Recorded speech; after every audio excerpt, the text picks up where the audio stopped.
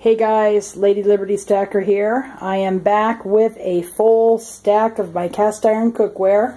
What you see here, I have been amassing most of this since July of 2017. The first couple of pieces over there in the corner I got last year late as a form of prepping because cast iron can be used over the open fire and is popular for camping and survival and things of that nature, which is why I started to get it. But it's very heavy, so I started to look for vintage cookware, which was a lot of it was hand tooled, not machined like it is today, with higher quality craftsmanship and very good quality iron back in the day. What I have here is from the late 1800s all the way up to the present, as in this Modern Lodge 12-inch skillet. Some of the things that I've learned in picking this stuff up is if you get it at like a flea market or a barn sale, or when it's covered in rust, just be very, very careful that you check it for cracks. You can hang it up, with one finger, and it's hard to show on this, it's hard to show, but you hang it up, and then you just basically tap it, ring it with the finger, and if it has a ring to it, there's no cracks. It'll sound more like a thud if there's cracks to it. You want to see if it is a spinner or not by putting it on a flat surface, and it's covered in rust. This one obviously is not, but if it's covered in rust, then it's really hard to tell. So those are the drawbacks of buying something covered in rust, but you can usually get it for a very good deal. I mean, you're talking pennies on the dollar, or $5, $3, really, really cheap, if you know where to look. If you want something that is collectible, that's going to hold or gain in value, especially if you strip them and re-season them. Something like this skillet here, it's an Old Erie, Griswold. You purchase them at an antique shop or an antique mall, but not all of them are equal. You have to know where to go, and you have to search a lot of them in your area. Some of them have a lot of vendors, and the vendors do not know the value of some of these pans, and some of them are overpriced. Where I got this one, I got a good deal on it, but I also walked away from probably more than 10 skillets there that were overpriced for their condition or the make or what have you. So those are some of the things to be wary of if you're looking at acquiring vintage cast iron. Know the value. The most collectible is Griswold. Second collectible is Wagner ware. And some of the other ones, like I believe that might be a Birmingham range and stove.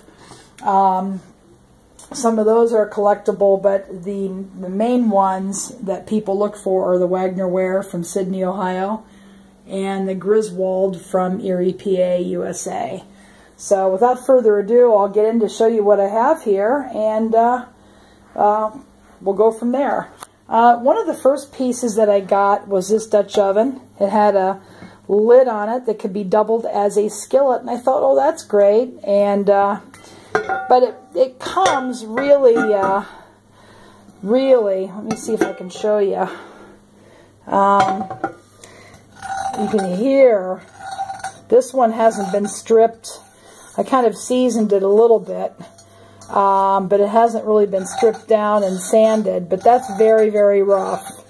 Very, very rough. It doesn't matter if you don't care, if you're not cooking things like eggs where you want it to slide off and not stick, but I probably need to eventually get to that one, but it's very heavy. It's a Lodge, and I had used that one previously to do eggs in or things I didn't want to stick, so I sanded it down with an Avanti 4-inch Pro Disc from Home Depot, and actually that's worked out quite well on that. So that one is a Dutch oven with a lid, but there's no handle.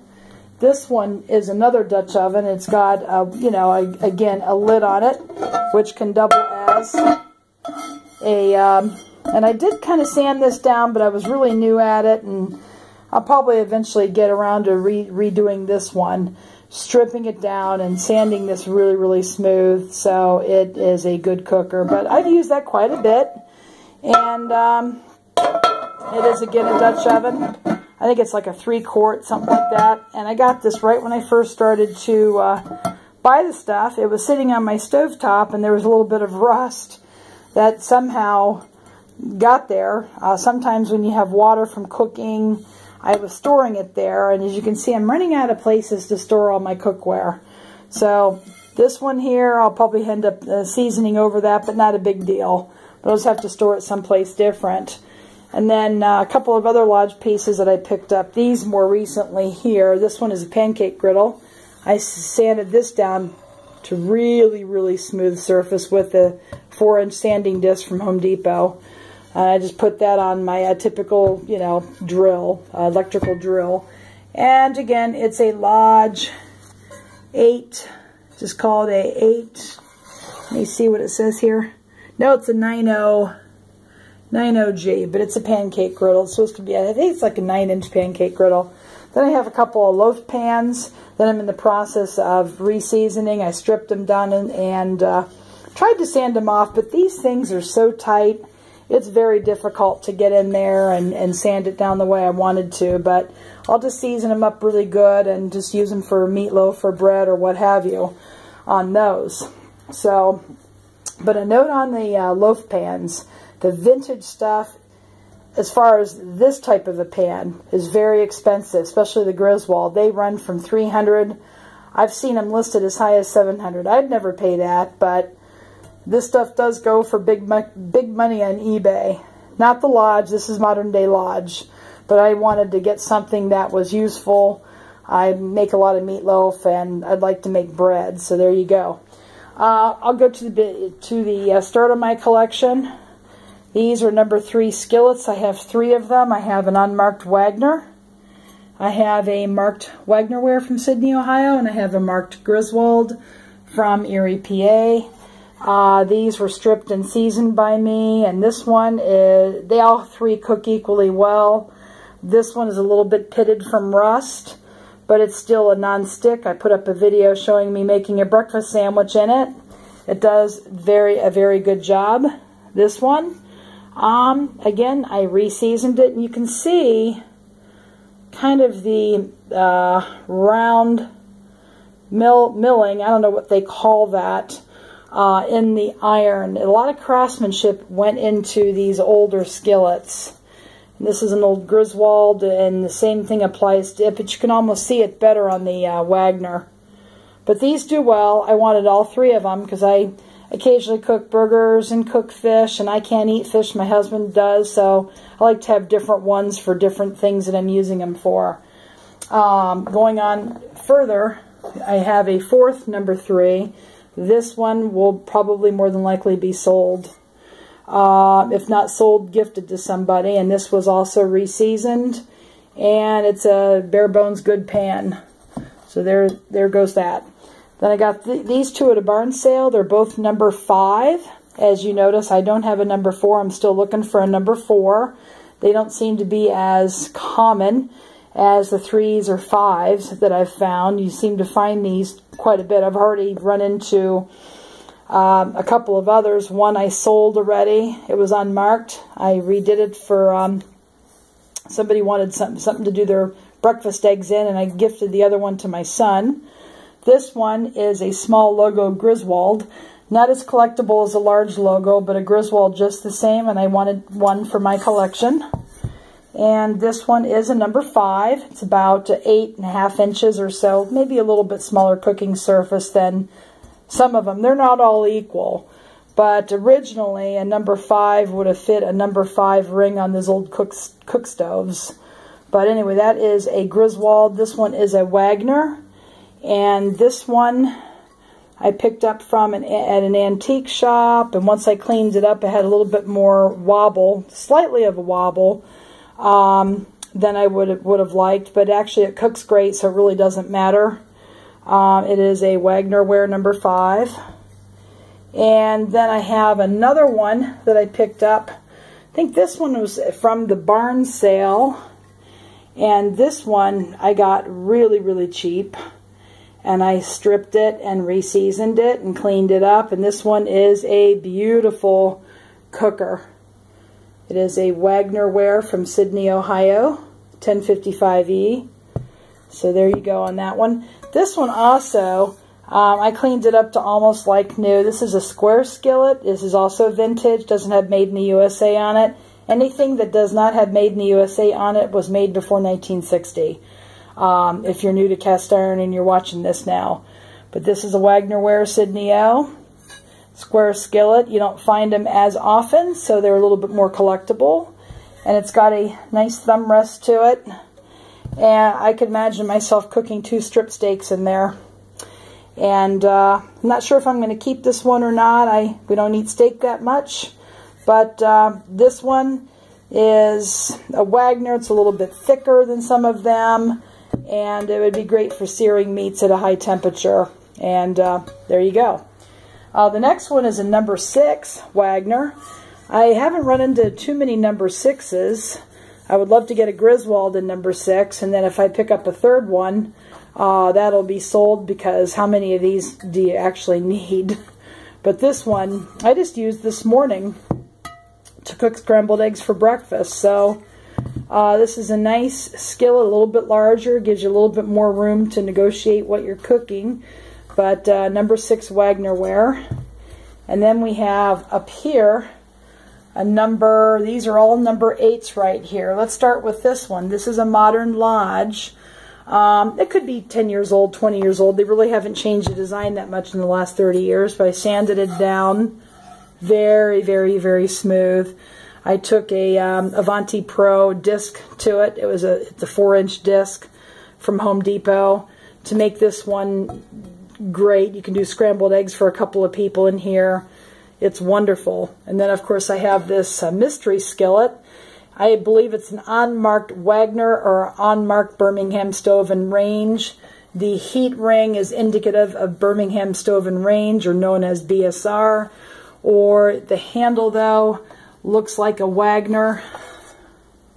Pick it up. And the raised number on the handle could be a Wagner. So, you know, hard to say. Then I have 2 Griswolds here. They're both large logo. This one is a large upright logo, the upright font. It's a number 8. I got this at an antique store.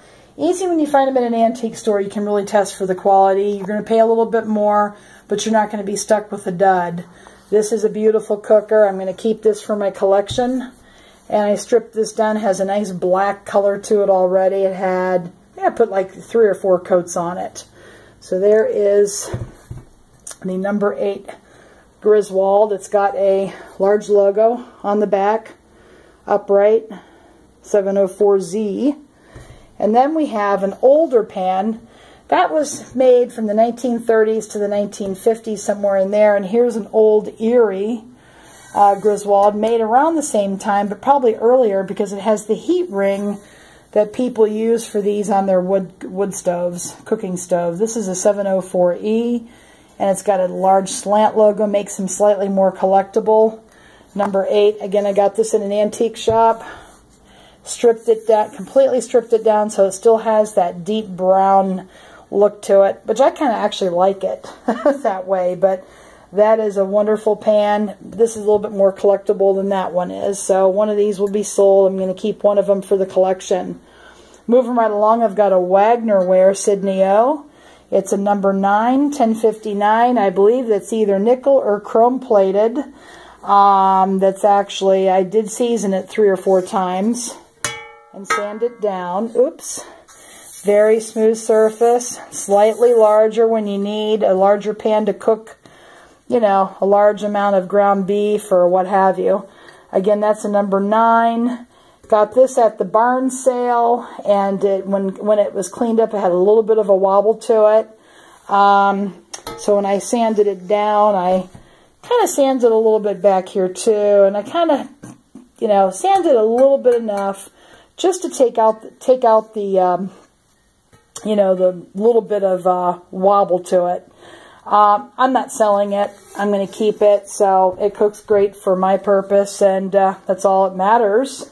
And then we have, let's see, this big number 10 12-inch Lodge. I sanded it with an Avanti. I stripped it down and I sanded it down also with an Avanti Pro disc. This one's big. It's really thick. It's heavy. It's hard to lift. It's hard to turn over. I'm glad it has the assist handle on it. It's great for cast iron pizza and larger heavy dishes. One thing about the large or the heavy metal skillets is they retain their heat a lot longer than maybe a thinner skillet like this would. You can definitely see the difference even between the Wagner and the modern Lodge. Maybe a little bit more with the Griswold. Here is a Griswold, very thinner than the Lodge. So I use them for different reasons, but this one is very heavy duty. This one here is a number 8 Wagner chicken cooker. If you want to cook up a bunch of chicken for a recipe or a casserole, Wagnerware Sydney O. You don't see these quite as often. They're common, but not as common as some of these others. And then we're going to go over here to the estate sale find. If you watch my recent video, this now has 3 coats of seasoning on it. It's my Dutch oven. It's a number 8 unmarked Birmingham Stove and Range, or BSR. It's got the dimple pattern without there's really a random pattern to it, is the telltale sign. And it had a little bit of rust on it. I had to remove it. It's seasoning up just beautifully. And it's nice and smooth on the inside of the Dutch oven. It's got the bail handle, light enough that I can pick it up and turn it over. And it's an 8R on the bottom. So really, really like that. It was hard to season though. Very, very difficult. I still probably want to give it one more coat. And then we have a kettle here. It's a 3-bean kettle, 3-legged bean kettle. It has a gate mark to it, so it shows it was made in the late 1800s. There were 2 molds, this side and this side. They forged them together. And this is a nice pot. You can hang it over a fire. You can put coals underneath it on the ground, what have you. These are very versatile. And I got this for about 18 bucks in an estate sale. That was about 20 or so. That's a good deal. These are very collectible. And this one with a handle is very collectible too. You usually don't see a lid and a handle on a pot all in the same item like that. So I was very thrilled to pick that up.